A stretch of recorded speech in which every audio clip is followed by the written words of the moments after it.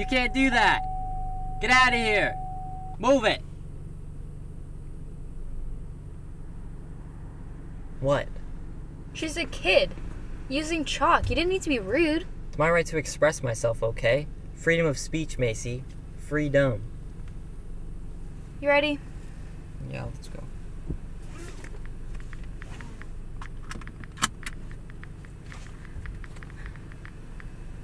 Kevin. What? I'm not putting that on. Please just wear it. Do you know how dangerous they really are? Experts, right? Experts say that a seatbelt makes it harder to move. Then why does wearing a seatbelt make it easier to control a vehicle? Where'd you hear that crap? Experts! Liars. And you're the one driving, not me, so you're at more of a risk than I am. I just want us both to be safe. Safe? Those things kill people. What are you talking about?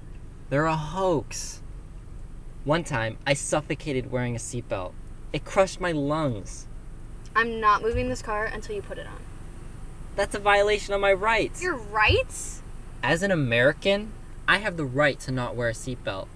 And I'm not going to let you strip away my freedom and push your corrupt political agenda. Our founding fathers built this nation on the shoulders of freedom, and you will not take away my rights so long as I can breathe.